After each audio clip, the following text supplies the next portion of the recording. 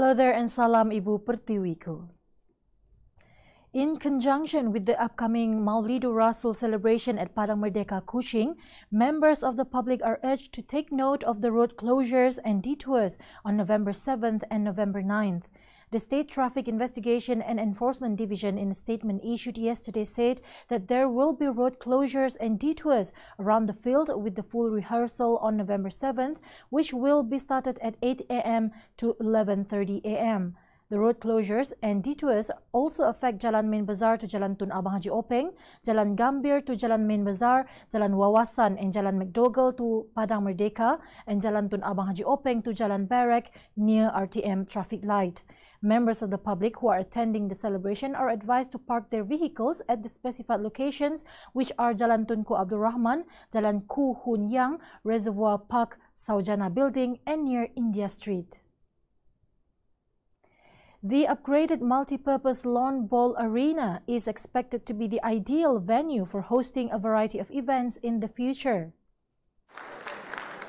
Actually, a multi-purpose venue was specially built for this event by transforming the lawn ball arena into 20 badminton courts. And this multi-purpose venue would be ideal to host multi-sports events in the future. Speaking at the 26th World Masters Badminton Championship dinner last night, Chief Minister Datuk Patinggi Abang Zuari Tun Abang Haji Openg said, with the presence of such a world-class venue and facility in Sarawak, it would further enhance the interest of the players and the community to participate in and develop the badminton sports arena. Meanwhile, the racket sports fans also had the opportunity to meet and watch world-class badminton players like Taufik Hidayat, Tan Boon Keong, Koo Kien Kiat and Bubi Ertanto. He hopes that the World Badminton Federation and Badminton Federation of Malaysia (BAM) will continue to support Sarawak in hosting the badminton tournament in the future. Moving on to the updates on the incident of Cityone Mega Mall blast on December 4th last year.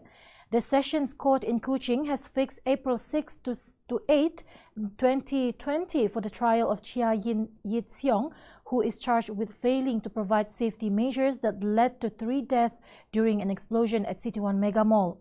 Chia, a 56-year-old subcontractor, is charged under Section 17, Subsection 1 of the Occupational Safety and Health Act, OSHA, 1994, for allegedly failing to provide practical safety measures while performing pipe installation works at the mall.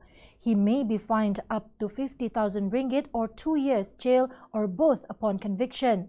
4 entities have so far been charged for similar offences: Cityone MC Sdn Bhd, Borneo Landmark M Sdn Bhd, which is represented by their director Stephen Long Tain Chung, Electronic Electrical Company Manager Sin Yen, and Chia Yit Siong, the subcontractor.